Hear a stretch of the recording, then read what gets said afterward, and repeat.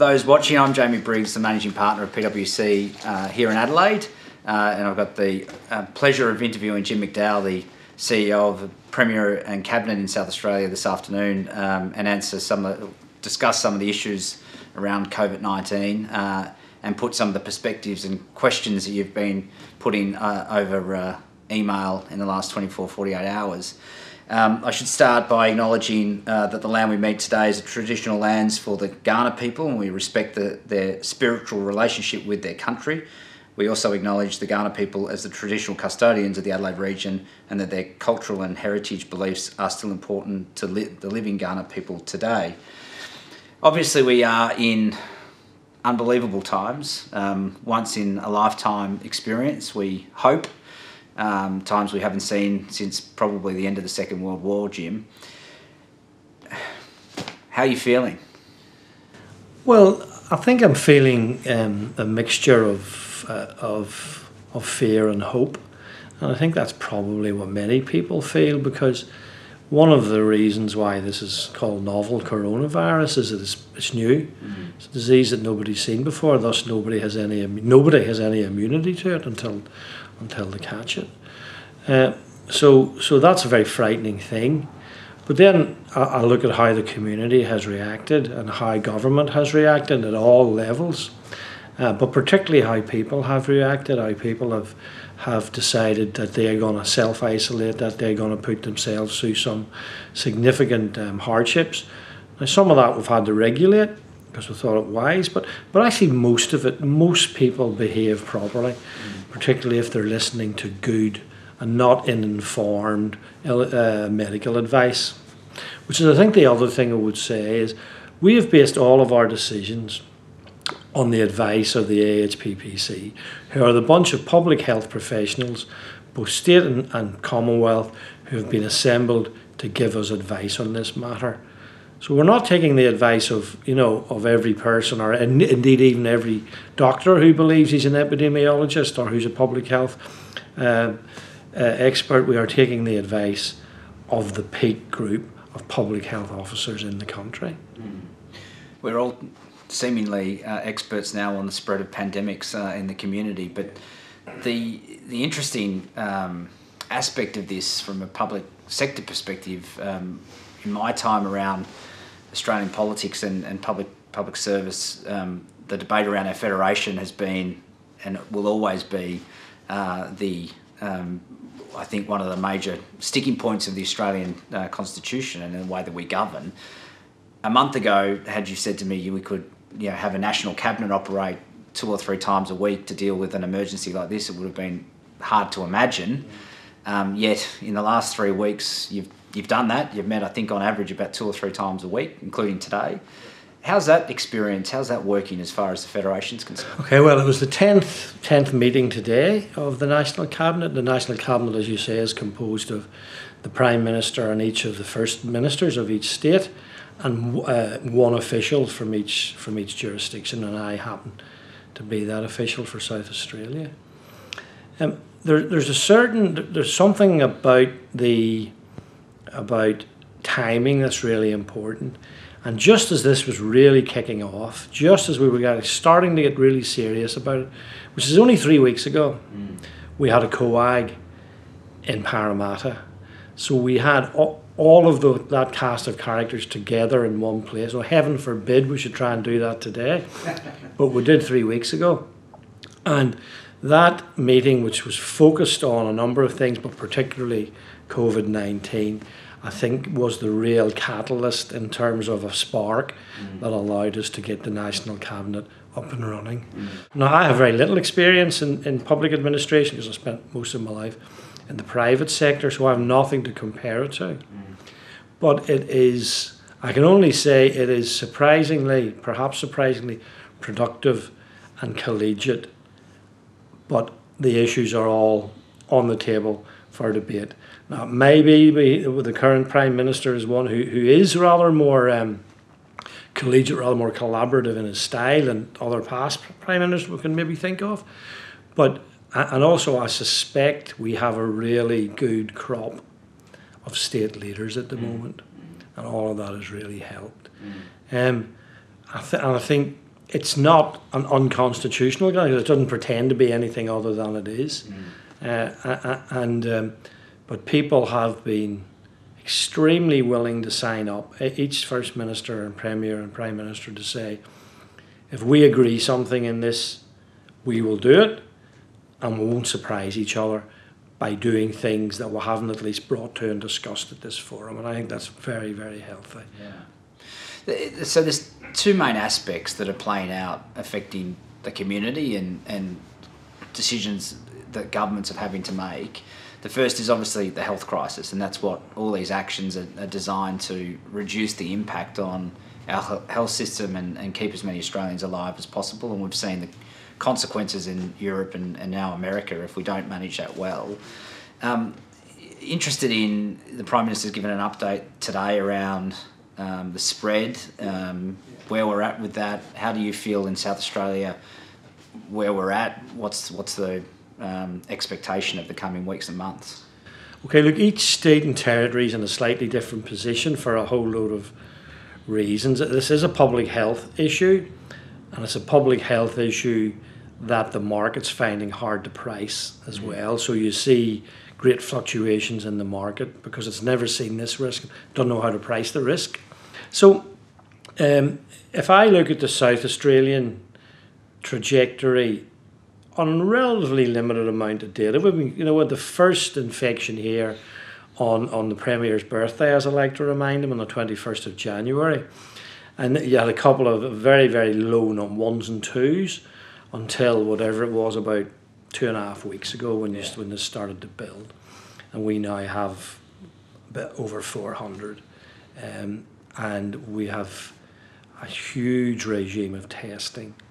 So if you look at the tests per head of the population, the country that's done most tests per head of the population is Australia, and the second highest is the Republic of Korea, who have done a really good job after a poor start in Daegu particularly, where they had that religious sect that was a very, very large community outbreak. So we've managed to contain, we've tested a lot of people per head of the population. We have about a 1.9% confirmation rate. So of 1.9% of people who are tested are positive. In the United States at the moment, that's 53%. In the United Kingdom, it's 25%. So that gives us some confidence that we started the testing early enough before there was community transmission. And therefore, the other countries that have these very high rates of return would suggest there's a lot of cases in the community that they don't yet know about that have been transmitted from the community. We are ramping up our contact tracing, which is the absolute sort of key forensic element towards tracking this down. So we had about 30 people doing contact tracing. Over the next 2 weeks. We'll ramp that up to 300 people doing contact tracing. So every person that a positive has been in contact with will be traced, will be asked to go into isolation, may well be forced to go into quarantine is actually the term if you are unknown whether you have the disease. Self-isolation is when you have it, right? So we'll go into quarantine. And we believe that if we continue in that regime, it's very, very early days yet, we will be able to, this is a containment strategy. You cannot stop this disease, but we want to contain it to the extent that our health system and particularly our ICU beds can cope. We believe we can ramp that up to 2 or 3 times its current capacity relatively quickly. And the object is to keep the number of cases below the number of ICU beds that you need at any one moment. And we believe that we can do that. The eastern states, particularly Sydney and Melbourne, where most people enter the country, are in a much higher rate. But again, we see the numbers are plateauing at the moment. So the isolation, the social distancing, all the things that we're asking or enforcing the public to do seem to be working, but it's very, very early to talk about that yet. The second half of this crisis is the impact on our lives, but particularly the economy. PwC, we are impacted. We're taking measures. They're hard measures on our people. Everyone is seeing this. I mean, there's a lot of people who are losing their business, losing their job. We've seen record rates of unemployment numbers in the US overnight. We're seeing higher rates here. The government is doing a hell of a lot, an incredible amount. Again, you wouldn't have imagined this a month ago that we'd be able to do some of this stuff. How are you feeling about the South Australian economy, and have you even had the headspace yet to start to think about when the lift-off comes out of this, what do we do to come back and get our people back working, our businesses back on their feet? Yeah, look, I think we need to understand there's a variation of impacts across the economy. So some businesses are doing much better than they would have done. And if you're a manufacturer of toilet rolls, you're probably in the best shape you've ever been in. Now, there may come a time that all of those toilet rolls have to be used up, in which case there may be a slump in your business. But right to the other end, hospitality events are effectively closed down. So how I like to characterise it is nobody's going to come through this unscarred, and those who are better off are duty bound to help those who are worse off. Therefore, everybody has to put some part of their balance sheet into the equation to get us through, get us across the bridge, as Philip Lowe would say. And the government, the federal government, has put, whatever it is now, $200 billion worth of relief, particularly the Job Keeper scheme, which is absolutely, an absolutely magnificent effort. The states and territories have put about another 15 billion in. The people. What's my personal balance sheet are my savings and things like my leave balances. So I might have to sacrifice part of that during this in order to help with. I'm hardly affected at all, other than not being able to go out of an evening and sort of working like a one-arm paper hanger. But that's the contribution that I can make, other than the work that we're doing. And I think all levels of government, the private sector, the public sector, they all are going to have to make some contribution to get out the other side of this. We are very, very lucky in Australia. We have a very strong balance sheet. You would know from your previous job, our debt to equity ratio, effectively, our debt to GDP ratio, is extremely low compared to the United Kingdom, or all of Europe, actually, the United States, Japan, and so on. We're going to have to put some of that on the line to get through the other side of this. And then we've got to figure out, how do we grow? And depending on your economy, if you look at big chunks of the economy are functioning as normal, power, telecoms, retail, food retail, farming, all the big sectors. The big tourism obviously been hit very badly. Services have been hit very badly. I suspect consulting has as well, because it's to some extent discretionary expenditure, and so on. So I think, how do we make sure that whenever we start to light the blue touch paper at the other end, what do we need to get up quickly? What do we need to change? What was some of the reasons why some of these industries, some of them are vulnerable simply because they're people-to-people contact and so on, but some of them aren't. So they've set up, there are two things. At a federal level, they've appointed a group called the National Coordination Commission, which is headed by Nev Power, the former chief executive of Fortescue, and has Greg Combay from the union side, and David Thodey and Paul Little, and all sorts of people on that, trying to think our way through how the private sector and the public sector is going to recover from this. On the state side, I've been appointed as the Assistant State Coordinator Recovery for COVID, and I'm going to do that in hopefully 3 work streams, which we're kind of just about to think stop running to stand still now, so we're going to try and move forward. A social work stream, an economic work stream, and an infrastructure work stream. So how do we address those 3 sectors to keep us productive? How do we keep people in good mental health when they're isolated, either self or in very small units, so that the unintended health consequences of this don't wind up doing almost as much damage as the health consequences of this? How do we stimulate the economy with infrastructure build? How do we, what businesses are the most likely to pick up quickly? is there a difference between a very small business and how quickly it can start up? I suspect they can start up quick, particularly if they've only been in hibernation, and you may see the Prime Minister using this term hibernation, which is what the job keeper payment is for.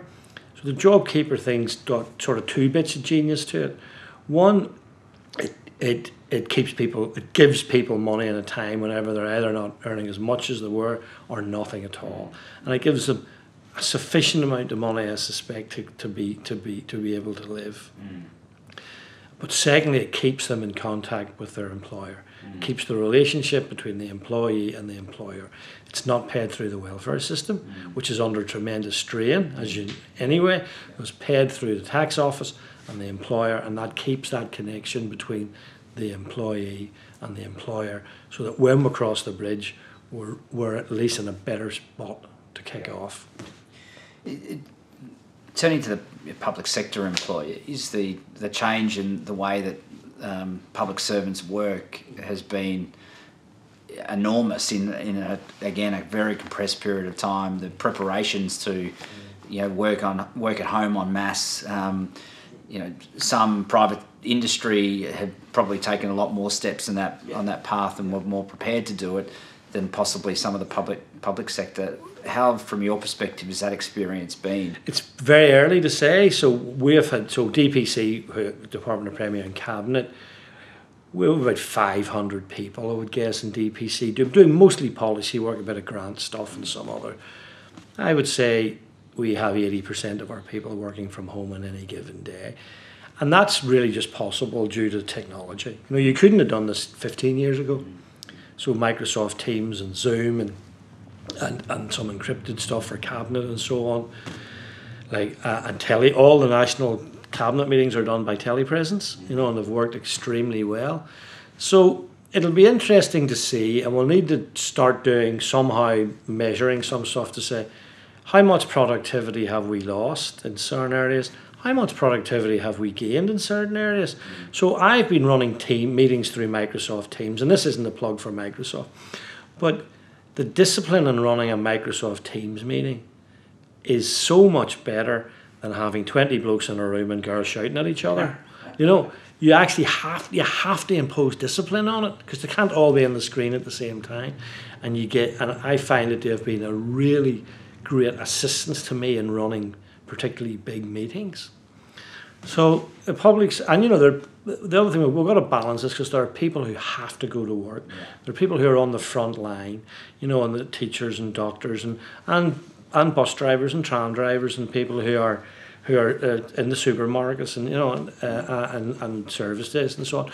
Look, they have to go to work, but the best way to stop spreading this disease is to slow it down, not to stop it, is the fewest number of people moving around. This virus cannot move on its own. It can only move in a person. You stop the people, you stop the virus from moving. And that helps people who have to go to work, because you're much less likely to get contagion with the foot traffic measured by mobile phone tracking in New South Wales and Victoria has gone in 3 weeks from 100% to 13%. Amazing. It isn't. Now, it's not doing great things to the economy either, but nonetheless, it is. It's just amazing how socially cohesive Australians are when they have to be. So I've got some questions from people watching who have emailed in prior, so I'll just work through these, Jim. The first one was, how do you suggest we support people with the ever-changing health recommendations? Well, look, people don't change the health recommendations for the hell of it. The health recommendations, and the only health recommendations we take are from the HPPC, from the peak experts in the field, and they will change a bit. But actually, it's more by degree. So instead of 10 people who could gather, we recommend it's 2. The self-isolation and quarantine, the time hasn't changed at all from the start, 14 days. So the best thing we can do is explain things really clearly and why we're doing it. And that's why the Premier particularly is very clear that any action he takes is proportionate and based upon health advice. But we need to be able, and in the first flurry, I suspect the communications weren't as clear as they might have been. We've got to be really clear with people. People have, people say, oh, there's a fair degree of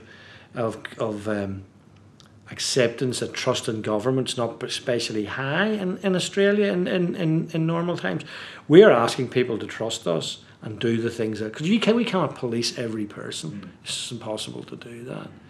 So be clear, give really good reasons for why you're doing it, and then to a large extent trust to the common sense and civic mindedness of the Australian public and the South Australian public.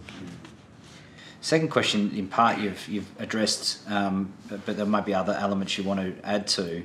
What are likely changes can we expect in the workplace for South Australian government agencies? Are we likely to be back to normal practices, or will there be a revolution? What do you envisage as the most significant change to eventuate for the SA public sector culture related to COVID-19 work conditions and experiences? Yeah, look, I don't, because this is a discontinuity, this is a disruption. This is like Uber entering the ride-share industry. No one expected it to happen, and no one was quite sure what effect it was going to have. And I think we're in that position at the moment. I would certainly, out of every experience, good or bad, and by and large you learn more from bad experiences than from good experiences, we've got to learn some stuff from this. And if that's about how we work, and I'm sure it will be about how we work, then we'll need to take those lessons and implement them. Now, the fog, we're in the war, in the fog of war, and the first casualty in war is truth, and so all of that. But as we work our way through this, we've got to say what worked, what was efficient, what did we learn from that, and particularly, is there anything that we can do in the way that we work, or the way that we live, or the way that we interact, that would help us contain such an event if it happened again? The third question from the audience is, maybe this is one of your staff asking this, but what indicators and actions or characteristics show you that people working with you are star performers? Well, it's the same it's the same. Oh, not quite the same in an emergency. So there's people who stay calm. There is no point in panicking. If a bad thing's going to happen, it doesn't matter if you're panicking or if you're calm, right? So it's much better to be calm, because you think much more rationally then. So I like people who are calm, who have a calm demeanour. But also, it's the same. If someone says, I'm going to do something, that to do it, yeah? And you don't have to chase them up to do it, and you know it's going to get done, and that saves your effort and kind of in pursuing, chasing and pursuing things. It's exactly the same characteristics that you would expect in a regular with that added one of probably the more calm people are the more productive but we need all sorts. We need people with a million ideas, even if 999,999 of them are rubbish, but one of them might be really, really good and might solve something. So don't forget, we have not yet solved the common cold. We do not have a vaccine for the common cold. We will get a vaccine for this, but something else will come along that will test us, whether it be a big cyber attack or whatever. But pandemic is very scary because it affects everybody. Bushfires are very scary, but they affect directly a relatively few number of people. This thing is so scary because it could affect you or me, or your wife or your daughter, or your loved ones, or your neighbour, or whoever. Is there potential for the government, the public sector, to provide more equipment to enable more working from home? Many could be much more efficient from home with laptops and VPNs. Yeah, like VPN, more VPNs wouldn't necessarily solve the problem, because there's only so many can be on at a given time. But again, this is something we will learn out of this. Who are the people who really need VPNs to do their work? I had a VPN. I don't need a VPN. I have an AA who has a VPN, and that's all I need, is to be able to communicate with her. So we're going to learn from this. How do we distribute? And it's not on a seniority basis who should have access to this technology or that technology. But yes, I think would have been really, really unusual if we had had a perfect response for this, just sitting waiting. So yes, some of those things are valid. Yeah. The fifth question, should we begin to have a focus on the epidemiology of COVID-19, e.g. targeting immune-compromised and 60-plussers in the first wave of staff to work from home? Yeah, and we did. And that's the message I put out to chief executives whenever we were talking, is make sure you look at your age group and those who are in, and I would kind of fit into some of this category as well. Certainly those who are immunocompromised, those who have a comorbidity, and those who are in the upper age group should be unless they're doing something that really they have to come into work for, they should go home. And the last question from the group is, what is one leadership tool, model or mantra that you use that helps you through times like this? I think really good leaders, and I'm not including myself in this, although I share this character, this is the argument with the missing middle. Really good leaders are optimistic, right? And I'm optimistic. That's not the same as saying if you're optimistic, you're a good leader, which is why it's an argument with the missing middle. It's a false syllogism. But, optimism is a great thing. And if we believe it's different than voluntarism, so voluntarism is where you believe that you're going to achieve something despite the objective obstructions in it, like the Great Leap Forward for the Chinese. But this great optimism that a young country, old for its original, our indigenous people, but a relatively young country in terms of its federation, the optimism that we have, I think, is probably the greatest attribute that leaders should be bringing out in people as we move through this. And we will get to the other side of it. And, in 3 or 4 or 5 years' time, I will probably think this was a very exciting time, which is not exactly how I feel at the moment. And to finish, give us the optimistic Jim McDowell 2 a.m. conversation with himself. What do we expect in the next few months? I think you expect a bit more of the same. I think we're going to have to this isn't although all the commentators who were saying lock everyone down. No one can explain what lockdown is, by the way. Lock everyone down for a month and then it'll all be all right. This just isn't going to happen. This is going to be get it under control, all right? Sustain. How long can we sustain this for? When can we start to release? What's a gradual path before we can really lift off? We're going to have to think our way and work our way through all of that. And in order to do that, we'll have to bring the vast majority of people along with us. And every Wednesday at 5:30, I go to the Lion Hotel and have wings with my son. Right? He's 14. And whenever I'm able to do that again, that very simple thing will mean we've come through this. Thank you, Jim.